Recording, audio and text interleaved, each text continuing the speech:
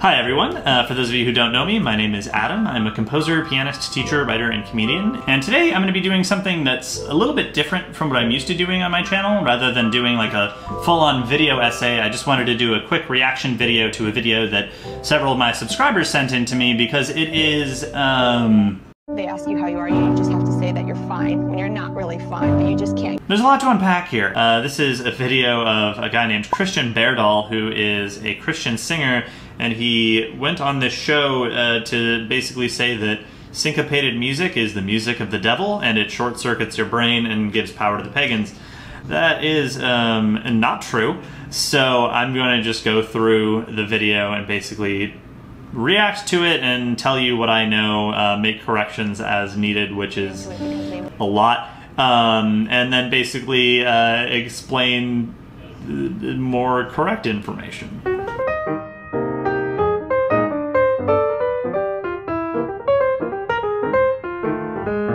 Alright, so yeah, let's go ahead and get into the video.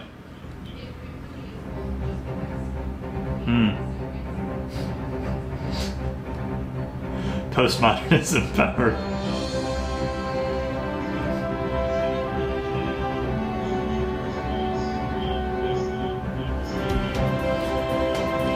What? Okay, hang on. Can we talk about what all do we have here? We got postmodernism, power of choice, rumors of war, financial crisis, faith-based abortion, Bible translations, political correctness. Okay, so I know that this isn't actually Christian's thing, this is just the show that he's doing, but that is the most bananas combination of things. I just, like, I kind of want to take this same thing and, like, just put a bunch of other completely random things, like ceramics, political law, thyroid health, the Bee Gees, the loss meme. Okay, anyways, this is such an intro, I can't get over it. What he's doing and what he's teaching people to do is meditation. Okay, so real quick, we have the first introduction of his name. It says Christian Berdahl, Shepherd's Call Ministry, President. I did a little bit of my own research, and it turns out that Shepherd's Call Ministry, it's just Christian as president, and then his wife's father and mother do the office work. Here's the thing, like, I'm not gonna say that, like, running your own small business is, like, a bad thing or whatever, but having him come in as if he's some sort of expert on the way that music affects your brain when he's really no more of a president than your friend from high school who's selling bath bombs as a CEO. They're trying to establish his ethos in this moment, and he's 100% not qualified to talk about these things. I'm sure he has lots to say about other aspects of music, but in terms of it being some sort of objective cognition thing, I'm not gonna, I don't buy it. Meditation, the sole purpose of it, whether it's yoga, any sort of Eastern kind of meditation. I used to study martial arts, so I used to meditate in different things. Cool. And the whole point is to get from a place of beta brainwave activity. Now, beta brainwave activity is great, and we're trying to get to an alpha state, and an alpha state is great as well. Now, beta is when your frontal moral lobe is dynamically analyzing. It's really active, and it's dynamically analyzing all the incoming information. Yes, I believe that. Oh, no, I don't. I reject it. So that's why, for instance, Jesus was tempted, but he never engaged in the temptation. So his frontal moral lobe was healthy. It was pulsing with vibrance and life. So whenever we have incoming information, we want beta brainwave activity.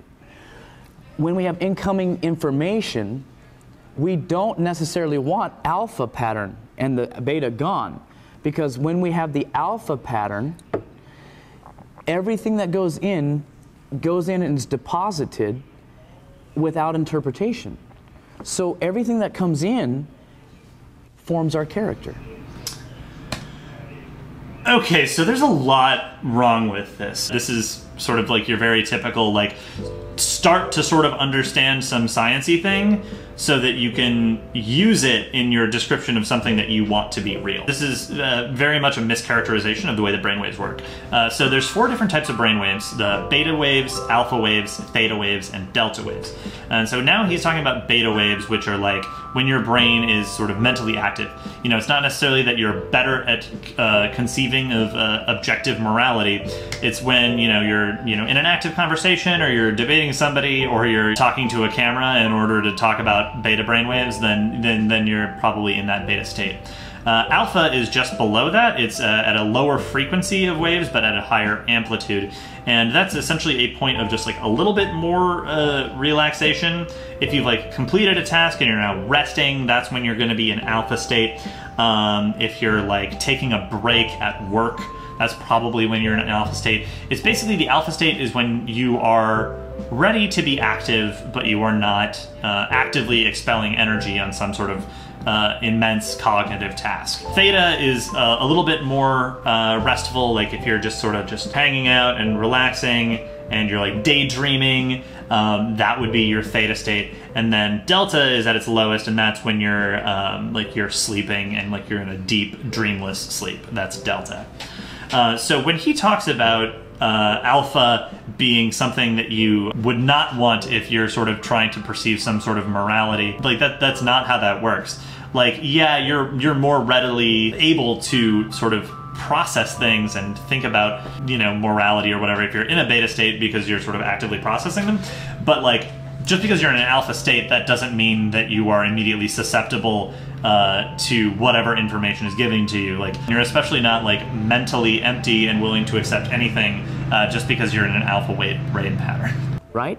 Exactly. If I'm not in a conscious frame of mind, I'm not going to make an intelligent, informed decision. God says, let us come and reason together. Alpha state, no reasoning. That kind of prayer, no reasoning. Very dangerous. It's not true.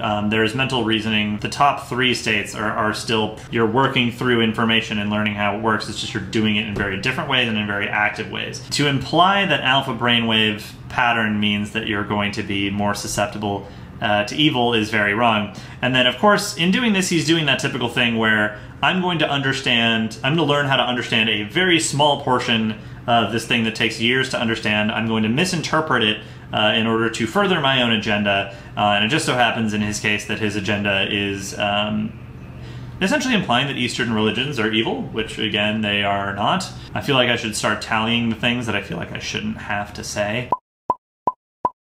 And so, yeah, you do have moral reasoning at the alpha state. It's just a different level of activity. Certain kinds of music with the backbeats, with the accent on the wrong beats. For instance, I want to give our viewers an example of what I'm talking about. If we are listening to a song, and I'm going to use a simple song like Jesus Loves Me, and I'm just going to say, Jesus loves me, this I know, for the Bible tells me so. The emphasis is on the one beat, okay? It's more of a march. Bum, bum, bum, bum, bum, bum, bum, bum, bum, right? Okay, so apparently now Jesus Loves Me, the beloved and cute little children's song, is a march. That's canon. Hey everyone, thank you so much for watching. I have these funny shirts and face masks for sale if you'd like to support the channel, or I have a Patreon if you like bonus content and community building. Also, please consider liking, subscribing, and hitting the bell notification icon. Okay, thanks, bye. And now we can also move the accent. We can duplicate that and put it on the 1 and on the 3. Jesus loves me, this I know, for the Bible tells me so. Jesus loves me, this I know. Kind of like a child would sing it. It's innocent, it's on the 1 and 3. All we have to do is shift the accent to the 2, or to the 2 and the 4, or just the 3. Sounds kind of confusing, but it would be like this. Jesus loves me, this I know, oh, for the Bible tells me so. Oh, little ones to him belong. Oh, all of a sudden you have what we would call like a rap or a hip-hop feel. Okay, so now I see exactly where he's getting into here, because now it's like, okay, now we're not just talking about, you know, Eastern mysticism and how it's evil. We're now going to be talking about how rap and hip-hop are evil. I was thinking that this was going to be a lot of dog whistle racism, but like this is like foghorn ridiculous. Okay, it's very clear what he's doing. He's trying to sort of give us information incorrectly in order to sort of further his own agenda and sort of scare people into sort of his way of looking at music and his way of looking at life in this, again, very white American Christian way. But he's having so much fun doing his version of syncopation. If you're gonna like lie to people in order to do this, like at least make it convincing. This is if like Reefer Madness, instead of the woman like jumping out the window, it showed her like eating Doritos and watching Fantasia and just having a good time. Like, it's just like, this seems fine. I don't understand. I don't understand why I should be afraid of syncopation. You're having so much fun right now. So then here's the other thing too that he's sort of getting wrong with a lot of this. Backbeat can be a form of syncopation, but that's not actually what we think of like when we talk about like syncopation in a functional sort of standpoint, right? Because that would we would just call like a backbeat, like putting an emphasis on 2 and 4. More often than not, when you're talking about syncopation, people are expecting that you actually like interrupt the flow of music by somehow clouding the strong beats, right? Like the 1 and the 3. And so if you were doing Jesus Loves Me, it wouldn't be like, Jesus loves me, this I know, oh, right, where he's trying to do this backbeat thing. If you're actually like syncopating the melody of Jesus Loves Me, it'd be more like 2, 3, 4. Jesus loves me, this I know, for the Bible tells me so. Like something like that where it's like you're also putting some stuff on the strong beat. That was a bad demonstration. But like you're putting some stuff on the strong beat to remind people where it is, and then you're disturbing it again. So just doing the 2 and 4, that's not really syncopation, at least in a melodic sense. And then here, also, he's not really demonstrating the way that you would just use a backbeat. He's just doing a scansion error. Like, that's really all that that is. He's taking a song that is very intended to be in that sort of common meter, dun dun dun dun dun dun dun dun, and then like pretending that we're just taking that and like fitting that over a backbeat rather than creating music that is intended to be in that sort of backbeat style anyways. So he's just doing bad demonstrations to make things look bad.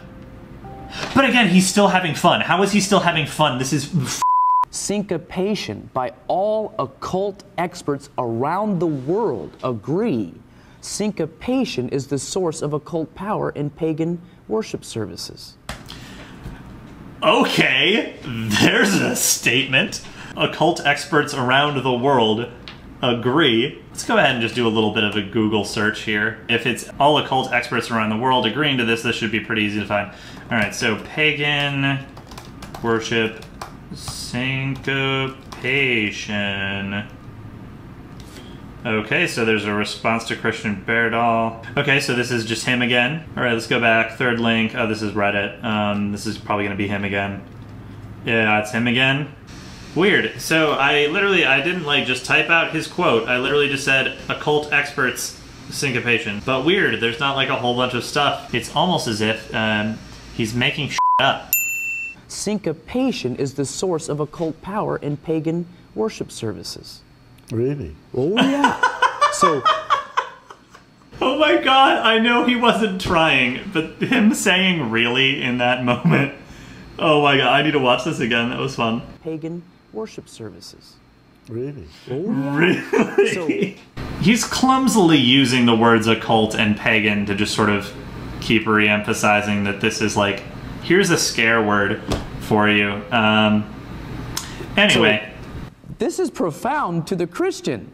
Now we're in our homes, we're in our cars, listening to Christian music that has all these beats and syncopated things in it, and we're going, oh, this is great, this is wonderful. What it actually does, just like it does to ancient voodoo worshipers and modern-day voodoo worshipers in their religious services. Hang on, wait, we're talking about voodoo worshipers now? Like, weren't we just talking about pagans? Because, like, okay, because pagan just means that it's a religion other than one of the major world religions. And then voodoo is actually based on teachings of the Catholic Church and would therefore not fall under typical paganism, because paganism exists outside of those religions, not as an offshoot of one of those religions. So now it's really clear that he's just like, let's see, pagan, the voodoo, occult, rap and hip-hop, we got those, seasoning, painting the walls at the church a different color. Is it short circuits the frontal moral lobe. It gets them to a place to where they can become possessed. It's called the place of the crossroads between the physical and the spiritual. And now in the church, we have this thing going on, and we call it the moving of the Holy Spirit.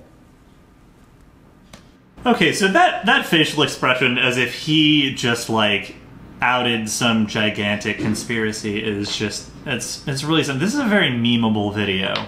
Guys, just start making memes from these screenshots. Like, seriously, God, there's so much. Oh my God, there's so much.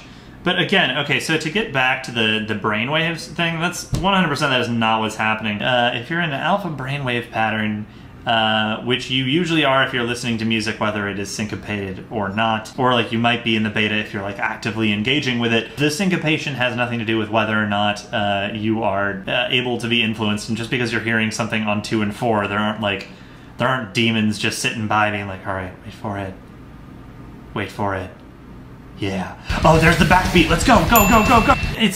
God, it's funny because it's so ridiculous, but at the same time, like, I know there are people who believe it, and I'm concerned about people believing it. He's talking about how, like, beta brainwaves and alpha brainwaves, he's sort of looking at those two specifically, and he's saying that, like, in the alpha brainwave state, you're more susceptible to being influenced by evil things. That's not how that works at all, really. The beta that he's sort of going for is actually triggered more by syncopated music than it is by non-syncopated music, because syncopation implies an unusual rhythmic structure, and when you're listening to something that has that unusual structure, your brain is expending more energy trying to figure it out, to understand it.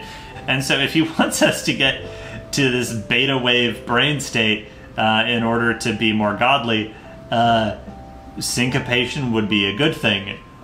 This is, again, taking on a pretty ridiculous framework. So what do I have to say to all this? Don't listen to people about music cognition if their only credentials are that they're a Christian singer who runs a business with their in-laws. I guess that would probably, I didn't think that would have to be advice that I gave, but here we are in 2020. Wait, hang on, wait. This is from 2012.